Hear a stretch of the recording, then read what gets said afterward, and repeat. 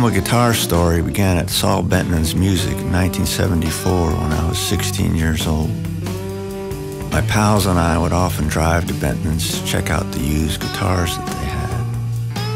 Vintage guitar shops didn't really exist back then, but Benton's always had a lot of used gear. The store was actually a funky old house converted into a music shop on Larchmont Street in the heart of Hollywood. The store had many rooms to roam through.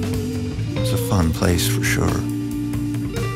On one of my visits, I noticed this 1959 Stratocaster hiding in the corner.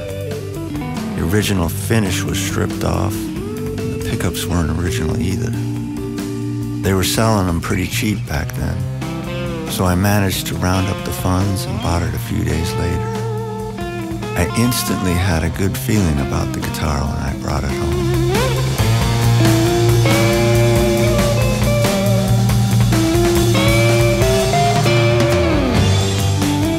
And since the guitar had already been modified, I felt it was all right to modify it even more. And I certainly did so many times over the years. Different pickups, bridges, and even different necks. Really, the only thing that stayed constant throughout the years on that guitar was that resonant 59 body. This latest incarnation of the Coma guitar has lasted a few years now, and in many respects, it's come full circle back to the way it was in the 80s, but with some modern updates. I've used this latest version on many recordings and many live shows. I think it's safe to say that I'm done torturing this guitar for now. Famous last words.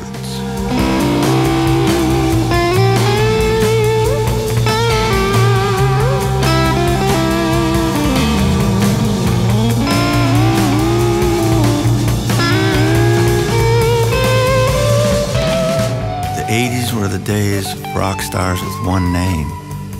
Bono, Sting, Prince, Flea. I admired all of them. So during a fun night of debauchery with my pals in the late 80s, I decided that I too should have a one-word name. In a flash of alcohol-induced inspiration, the name Coma magically appeared to me. That's it, I thought. From now on, I will simply be known as Coma. My friends laughed it off, told me to shut up, and we continued the party. But as soon as I wrote it on that red-stained 59 Strat, that guitar became the Coma guitar forever. I'll be drawing the Coma graphic on each one of these guitars. It's a nice way to pass the torch, so to speak, to the new owner and its new home. I'm happy to say that master builder Todd Krause will be making all of these custom shop replicas. This is the first time we'll be working together, but I love his philosophy on guitar making. The original Coma is a 1959 body, and I know that Todd is a fan of these late 50s Fenders. The Coma guitar has been with me for the majority of my life. This is why it's such a personal guitar of mine. And with these custom shop replicas, it's like it'll have a family of offspring.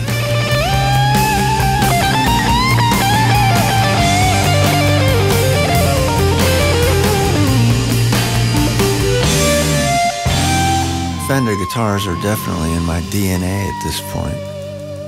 And since I don't have any offspring of my own, these fine Fender guitars help to fill that void.